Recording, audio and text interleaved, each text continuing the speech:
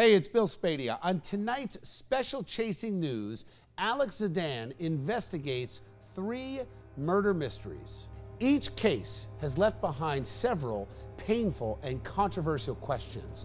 What really happened? And are the killers still out there? Now, on Chasing News.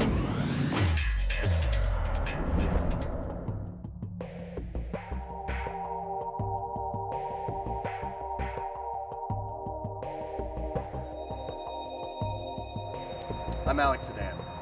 Tonight on a special Chasing News, 3 murder mysteries. 3 brutal slayings where the truth might not be as it seems. My partner in these investigations is Gary Britton, a retired homicide detective who brings the expertise of more than 200 murder investigations. But we need your help. Maybe you can help us catch a killer and bring some small measure of comfort to the families of these lost souls. Our first case takes us to Atlantic City and the serial killer known as the Eastbound Strangler. A serial killer stalked the streets of Atlantic City, strangling prostitutes and leaving them in a narrow ditch behind a seedy motel. In November 2006, the bodies of these 4 women were discovered behind the Golden Key Motel in Egg Harbor Township, their shoes and socks missing, and their bodies with their faces pointed eastward towards the gold and silver spires of Atlantic City across the bay. The media called the killer the Eastbound Strangler. And no one's ever been arrested and charged with this crime. The Golden Key was demolished last summer, but Gary and I went to check out the lay of the land. The site still has an eeriness that's hard to put your finger on, but it's very, very palpable. The background of this is very important because of another case that Gary was involved in just 2 years later, that of a man named Dennis Gaskill. Now, Gary was on an anti-gun federal task force when this man, Dennis Gaskill, Little Egg Harbor resident, was arrested in Kokomo, Indiana for stealing a gun at a gun show. When authorities executed a search warrant at his home in Little Egg, they found a virtual arsenal of over 70 guns he allegedly had stolen from across the country during his time as a long-haul trucker and stockpiled in his house. Gary got to review some of the evidence, and that took him into the sinister world of Dennis Gaskill. I found this individual to be one of the most bizarre human beings that I've ever encountered. He had drawings that he obviously did with his hand that would depict himself with both male and female genitalia, holding weapons. Dennis Gaskill obviously had issues of anger towards women. He would cut out animals from Field and Stream magazine and combine them in virtual centaurs with faces of centerfolds from Penthouse. He would take them to the gun range and demolish the faces of the women with bullets, leaving the deer untouched. And we'd love to talk to Dennis Gaskill, but we can't. Just days after he was told he was going to be extradited to New Jersey, Gaskill strangled himself with a piece of clothing inside his Indiana jail cell. I obtained a criminal profile of the Eastbound Strangler, written by noted criminal profiler John Kelly. And when Gary and I went through it, the parallels between this profile and Dennis Gaskill were nothing short of astonishing. This lethal predator is a local male who was very familiar with the Atlantic City area. His hobbies would include art and photography. The graphic pictures that he would draw were, I can't even describe them, they were so bizarre. And this profile even predicts what would happen if this killer is captured. When dealing with a dangerous man like this, he would commit a final act of control, which would be suicide. Wow, this guy's obviously got some issues. Well, they all do. Yeah. In 2006, a criminal profile was done of the Eastbound Strangler serial killer by noted profiler John Kelly. Well, after we aired our story, incredibly, Kelly, one of the most noted profilers in the country, who's done work on the Green River serial killer case, who was the most prolific serial killer in American history, called us. Do you think we're on to something? I think you're definitely on to something with Dennis Gaskill. We sat down to talk with Kelly to talk about who this person could be. Gaskill or no, we needed to know more about the methodology and the mind of the Eastbound Strangler. These guys can portray a mask of sanity for the family, the neighbors, people that know him get to see that. Boy, he's such a real nice guy. He's so charming. The serial killers that you've dealt with, and this serial killer in particular, wants to appear normal to his neighbors and to the outside world. Absolutely, that's how he stays camouflaged. If this guy is a serial killer, this guy has bodies elsewhere. We got a hell of a tip. A concerned citizen contacted Kelly and said he had found a bag with multicolored drawings and women's shoes. You think we can hook up so I can talk to you a little bit about that? So we headed down to Galloway to check out this tip, and we met our contact at a local Starbucks. He was willing to help us, but he did not want to go on camera. So we asked him first and foremost, how did you find this stuff? Are you guys familiar with like astral projection and getting signs and... I've heard of it, but I forget what it means. Astral projection's when you leave your body while dreaming. After a long story about following black keys because they were some sort of sign, our source told us that he had meandered his way to an isolated area of woods off a road in Egg Harbor Township. Inside half-buried tires, he had found bags stuffed in the walls of those tires, and he made the chilling discovery. Drawings, sex toys, a huge cache of porn and lewd photos, and one pair of women's shoes. He agreed to let us examine the evidence. It's very random. We were looking for any clue that could connect or rule out Gaskell. Like blood in there? Hey, it could be anything. Why would you have something like that? Why would you say that? To cover what you have. That's the only reason that is. Covering what you have. Who would do that? Somebody who's conflicted in who they are. And the shoes, pink, size 11, with heels that lit up. This is someone who is probably pretty tall and or large. Indoor man wearing women's shoes. We walked behind the cemetery that backs up to where this stuff was found, and we saw some railroad tracks with a path next to them. It started to look familiar. Gary and I got into the car, and when the road ended, we took a couple of turns. We drove less than 4 miles, and where were we? We were at the Golden Key Motel, the site of where the women were found in 2006, where the Eastbound Strangler had dumped his victims. He actually expressed, as far as I'm concerned, his art by the way he positioned them. If you think about it, these girls in his mind were nothing but garbage. And if we were going to find out who the Eastbound Strangler was, we needed to talk to the best of the best at analyzing serial killers' minds, and that's John Kelly. Violent sexual predators are extremely hypersexual. And this, to me, looks like a very, very hypersexual person who may be in a sexual identity crisis. Right here, you've got something around this individual's neck, you've got eyes bulging out of their sockets, and you have red on the face. I wondered if this was a paper death mask, a handmade image created by the killer depicting the moment this woman lost her life. Now see, this is very, very interesting. You've got this person who is just a female face in the crowd who has become a sexual entity for whatever reason. Who is this person? Do you recognize her? She doesn't look like the Strangler's 4 victims, but we don't know who she is and we'd like to find out. And then I finally asked John about the hand-drawn detailed map that we talked about earlier. I see the church. Again, I see a ship coming in. This person obviously has drawn a time machine because they want to go back to a time, I have to feel, that was better for them and they were happier. Obviously, this person is not happy with their reality. Retired homicide detective Gary Britton and I decided to check out one of the few things on these laminated pieces of paper that seemed to make any logical sense. The name Crazy Horse and the phrase "too many rules," accompanied by some sort of stick figure symbol on the back of the card.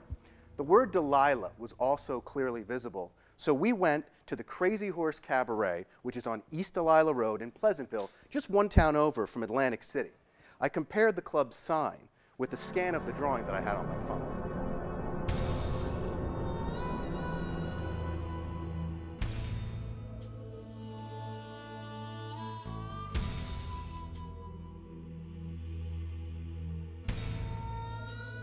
We spoke with Greg Daly, the DJ at the club, who's one of the few employees there that was working at the time of the Strangler murders in 2006, and we immediately showed him Gaskell's picture. Does this man look familiar at all to you? No, he doesn't. You've never seen this guy? No. To our surprise, he said drawing pictures was not that uncommon. I've worked here for years, and there'll be occasionally people that will show up and draw stuff. But the people that tend to show up and draw stuff, like, work really hard at it. They're not drawing like a 9-year-old.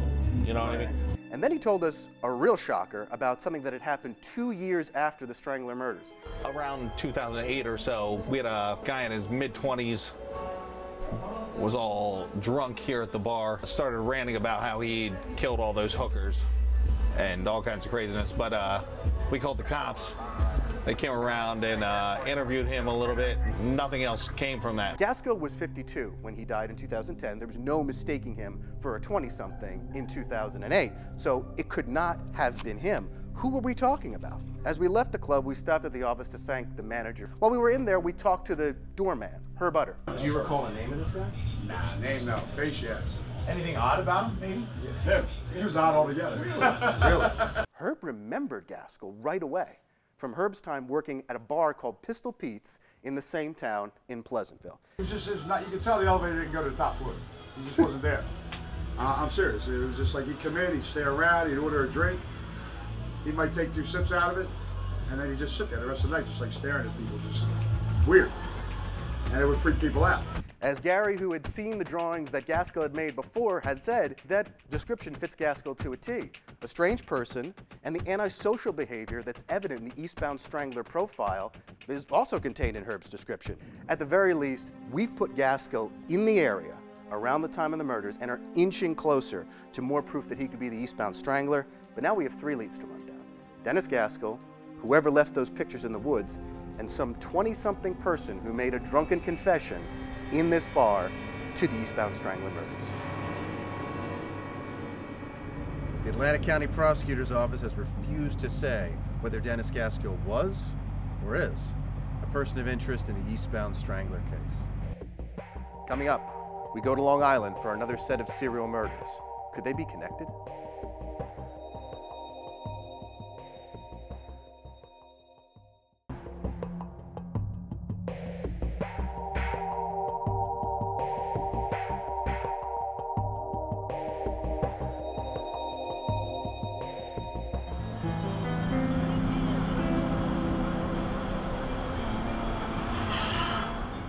Retired homicide detective Gary Britton and I headed into Manhattan to meet with Dr. Michael Coleman, a distinguished forensic pathologist who's done more than 20,000 autopsies, to talk about a string of murders in the area of Gilgo Beach on Long Island. Authorities had said they were the work of a serial killer, and most were women, some prostitutes, like our girls who were found behind the motel in Atlantic City.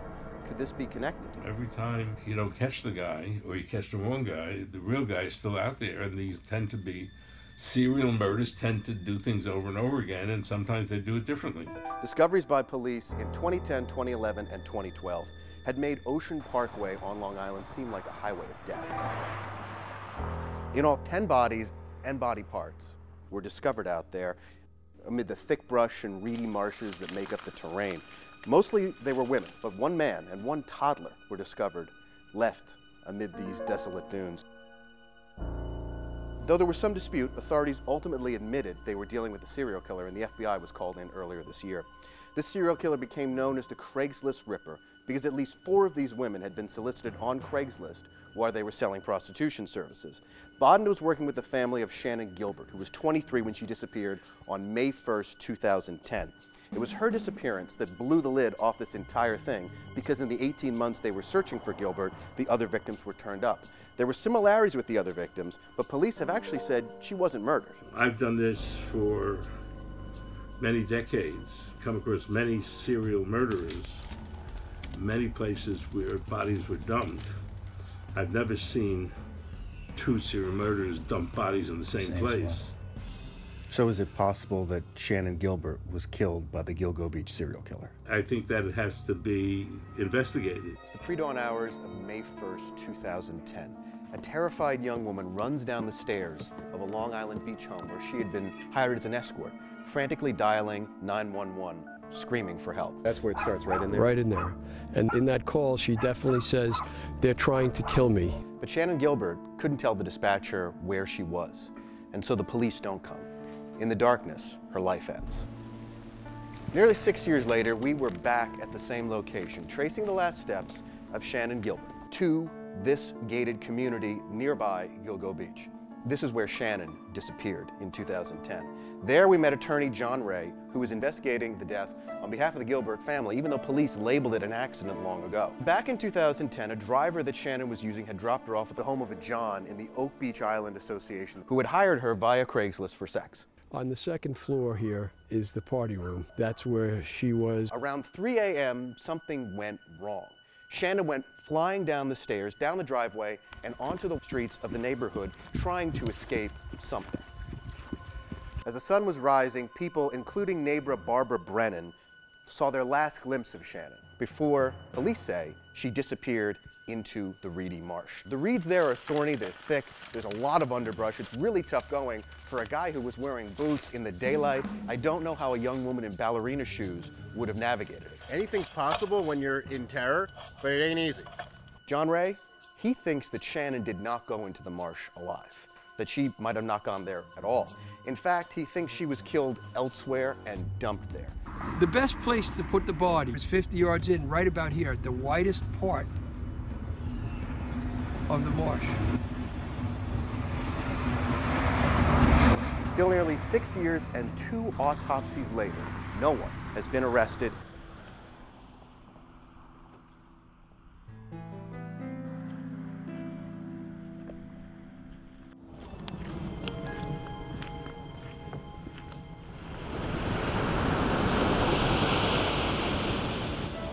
Before we left, we walked Gilgo Beach on both the ocean side, where people can abandon their cares for a day of summer fun, and the marsh side that's full of brambles, pines, and rough terrain, where bodies slept in death for years before they were found during the search for Shannon Gilbert. From Jones Beach, where the skull of an unidentified woman was found, to the spot where a dead body and her toddler child were also found, far from her mother's side, to the heads, hands, and forearm of 20-year-old Jessica Taylor, to the 4 women hired from Craigslist whose bodies were found in bags just a third of a mile apart. 2 brutal sets of serial murders, 2 killers on the loose, or more.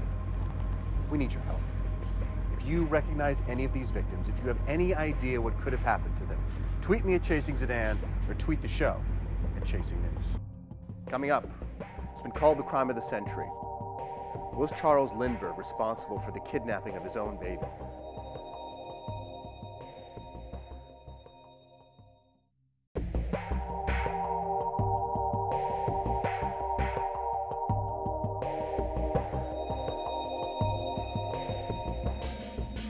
Final story takes us back in time.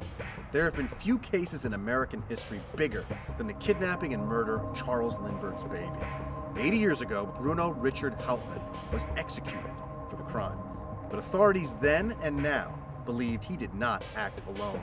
They were never able to prove it, but could modern investigative techniques point to an inside job involving a member of the Lindbergh's household? Charles Lindbergh was the most famous American alive in 1932 when his little son was kidnapped from their home in Hopewell Township, disappeared without a trace, ransom notes were left. Later on, the child was found dead along the side of the road. The case and trial gripped the nation for years. Finally, Bruno Hauptmann was arrested, tried, and convicted for the murder. But all these years later, there's questions about whether he actually did it or if he had some help. So I want to talk to Lloyd Gardner, who has an incredible theory. Is it possible that Charles Lindbergh was responsible for his own child's kidnapping and death? Yes, it's possible that he was certainly involved in setting it up. Exhibit number 1, motivation. The child was born with several medical conditions. Now, this is important because Charles Lindbergh was into eugenics at the time, which is trying to allegedly clean out the gene pool by selective breeding of so-called best people. Charles Lindbergh was 6'4", he was blonde, he was athletic, he considered himself a super person, and the great lone eagle could not have had a child with rickets. He had feet that were bent inward, teeth that were coming in wrong. At his last medical examination, the doctor could not get him to stand up straight. We went up to the Lindbergh estate in Hopewell. It's still there. It's run by the Juvenile Justice Commission. It's a home for girls. If it was a prominent person such as this, you'd have federal authorities here. You know, a kidnapping, that's a federal crime now. It wasn't in 1932. One of the biggest questions, How did the kidnappers know the right window to pick in this very large house? What about the pins that were used to hold the baby into his blankets? The blankets that were found neatly folded away, as if someone knew how the baby slept. They only found $19,000 of the ransom money in Hauptmann's house, and there was $50,000 sent out in total, suggesting multiple portions. And if you want to go on a treasure hunt for that money, I have a start for you. It's in the New Jersey State Police archives, and it's a piece of a tabletop from the Lindbergh case. It's been there for almost 70 years. The story of the table starts in 1948, when someone found it and brought it into the state police, and it includes what you might say is a confession to the Lindbergh murder, written in pencil on it in German. It starts, "In Hamburg, I wore velvet and silk. I cannot tell you my name because I was one of the kidnappers of the Lindbergh baby and not Bruno Richard Hauptmann. The rest of the ransom money lies buried in Summit, New Jersey." There's a signature, NSDAP, the German initials of the Nazi Party. What makes this tabletop even more interesting is that when Mark Falzini, the state police archivist, took the ransom letters that had a specific signature at the bottom and lined the 3 holes up with the 3 holes at the top of this tabletop, they matched perfectly. Do you think this is an important piece of evidence in the case? Certainly seems to be. All these cases are still mysteries, and there's so many unsolved crimes out there, there's definitely more investigating to be done. If you have a case that you'd like us to look into, tweet me at Chasing Zdan, tweet the show at Chasing News, or go onto our Facebook page. Now, Chasing News is going to be back tomorrow, but the chase to catch killers never ends. In the meantime, try to stay on the well-lit path, because I'll take the dark one.